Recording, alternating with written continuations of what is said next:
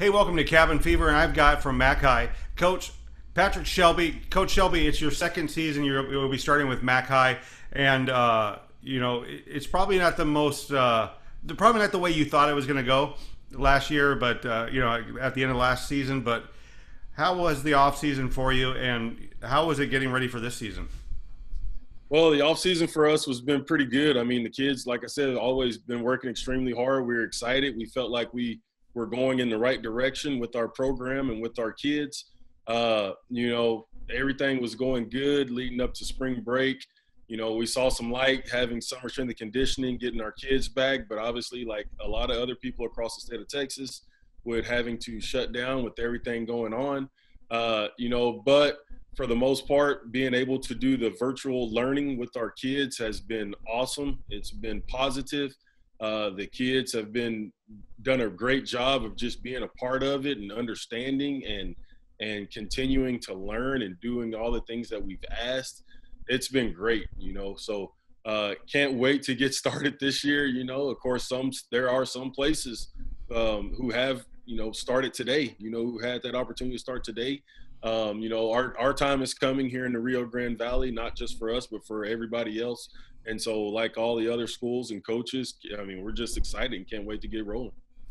And your district actually got split up. You guys got split with your Brownsville and Weslaco East counterparts, and you're going to be playing on this side of the valley with the three McAllen schools.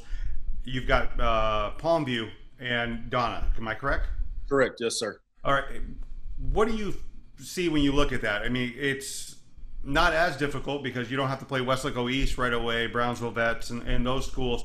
But at the same time, Palmview's new, Donna's new for you guys. What's that been like preparing for that? Well, it's going to be tough. We got to scrimmage Palmview this past season, so we saw a little bit of them. Of course, they still have some amazing athletes returning. The running backs coming back from last year. They also got some other skill guys. They're a playoff opponent.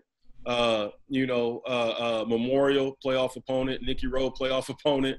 Donna, they're always good in what they do. They have a lot of tradition, over there in that school district. And then, they got a brand new head coach who also has some playoff experience that he's bringing to the table also. So no doubt, it's going to be very competitive over here on this side. It's going to be fun. I think we match up well with our teams that we're going up against. And, I think it's going to be a lot of excitement for everybody. And we talked about this before we started recording, which was Brownsville actually could start earlier than McAllen schools, than the Donna schools, than Palmview. How are you guys? How did you guys come to terms as far as coming with a unique start date that's similar to both of you guys? Well, first of all, I think it's just a level of, respect in the profession between both sides and understanding what's going on in the world today, especially in the Rio Grande Valley. With coaches being on the same page, because they're dealing with the same things that we are over here in Hidalgo County.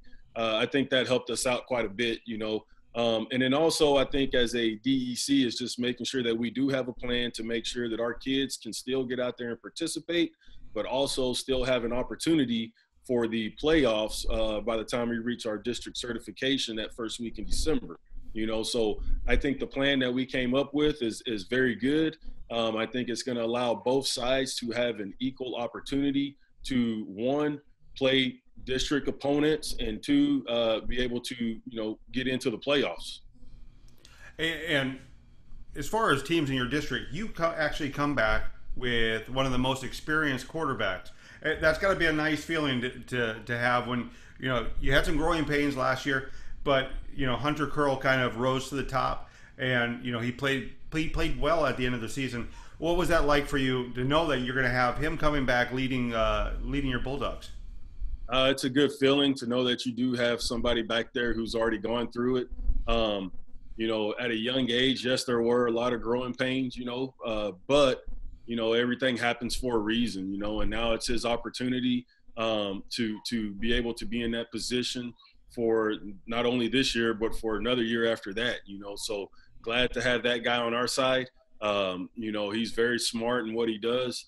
He just got to continue to keep growing every single opportunity that he has to continue to grow and learn from it and continue to keep getting better so he can be that leader for us, on the offensive side of the ball. All right, a couple more questions, and this one goes back to your district. There's not a lot of wiggle room because you don't really have a non-district schedule to get ready for your district. But then you kind of, you've got some rivalry games, you've got Palmview, you've got Donna, and you really can't lose that many games when you have this kind of schedule. What do you guys have to do to kind of get the ship right away? I think we gotta come out there and play.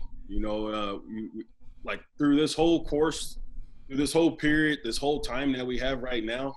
I feel like if we use it to our advantage and make sure that we do a great job of preparing.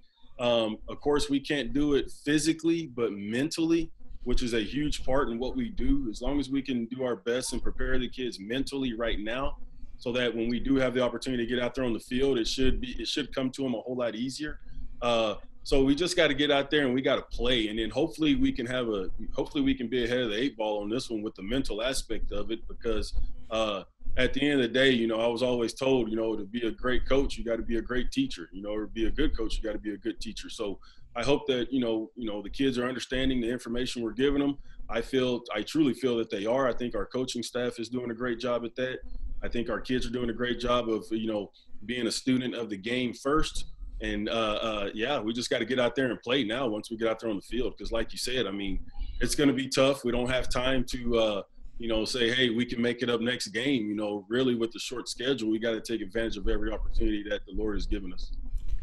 All right, and how good would it be to be able to get in the locker room with your kids? Have them in the locker room while you're writing on the whiteboard instead of doing it through Zoom.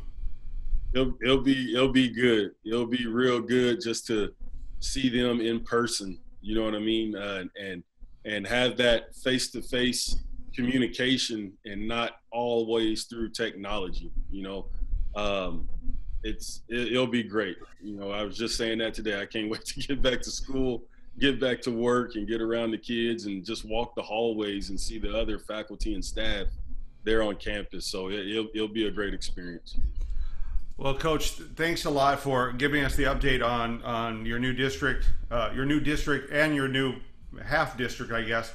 And by the way, do you like the way this is set up for the playoffs? Because it's interesting because you'll get to play the other side of your district, almost like the SEC or like college football. What was your take on it?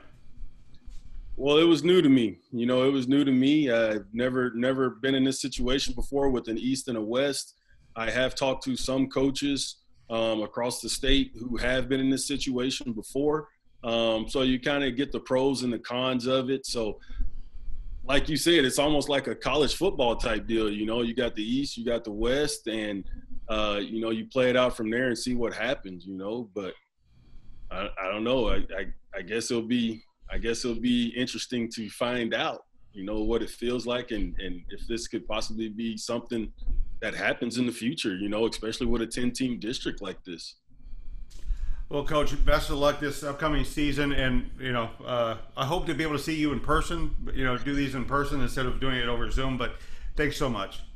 Thank you, man. Appreciate it. Anytime. Thanks, Coach. Yes, sir.